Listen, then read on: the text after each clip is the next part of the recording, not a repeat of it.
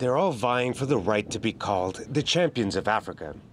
Kenya's women's football team, known as the Harambee Starlets, are desperate to participate in July's Awcon in Morocco. As an individual, this is my first call-up, and it's a good opportunity for me to play, and I've put in so much work and effort, so it will be great if we get to participate in this tournament.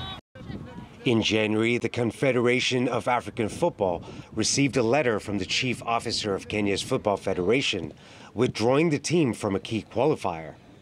It was a devastating blow for the players and a puzzling surprise for officials. Sports Minister Amina Mohammed said no such request was authorized, suggesting that the letter could be fraudulent.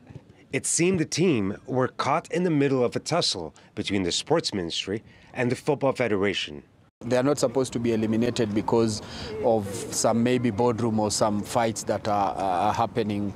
And we hope that FIFA and CAF are going to respond to the letter that we've already sent.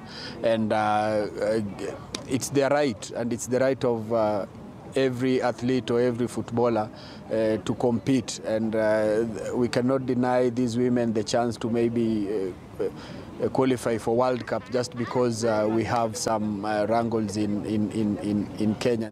Kenya was hoping to place in the top 4 so they could advance directly to the 2023 FIFA Women's World Cup.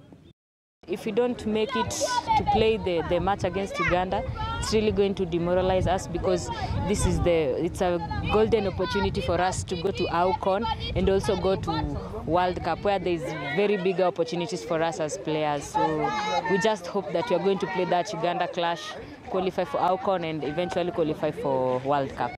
The conflict has been a massive disruption for the players in the lead-up to their last qualifiers. But the Harambee Starlets hope that FIFA and CAF will reverse the withdrawal so they can showcase their talent on the biggest stage. Rahul Radhakrishnan, TRT World.